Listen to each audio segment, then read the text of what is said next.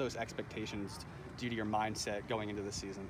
It's an honor that I'm extremely grateful for, and it motivates me, honestly, because it's just a preseason award right now. But obviously I do want to, you know what I'm saying, I would like to win it, so it definitely gives me motivation. Talk to my old line about it almost every day. They tell me they're going to get me there. I know it starts with them. I can't do nothing, can't run if they don't block, you know. So it's all on all of us, and I feel like we can get it. So last season you had a really great season. How do you carry that success from last season over to this season?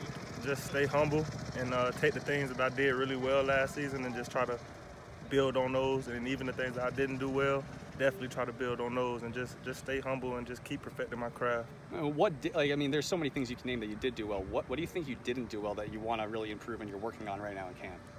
I want to emphasize my inside zone runs, my tough runs, the 2-yard, 3-yard, 4-yard, 5-yard runs, because those are just as important as the 60-yarders and the 70-yarders and the 80-yarders. So I just want to get tougher and be able to run between those tackles, you know what I'm saying? Is it extra time in the weight room? Is it just staying after practice a little bit and run some extra sprints? Like what goes into it? Yes, sir. It's all of that. It's timing, spending more time in the weight room, making sure my body is stretched and available. You know, the best ability is availability, especially when you talk about running inside the tackles. You know, you want to be built right, which our strength coach Lonnie Maddox, he does a good job of building us right. You know, and just get my body right. Talk to me about your offensive coordinator real quick.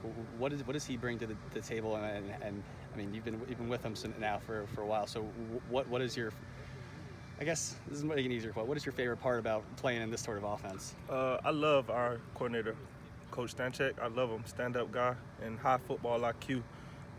He draws up our run plays, and I love him.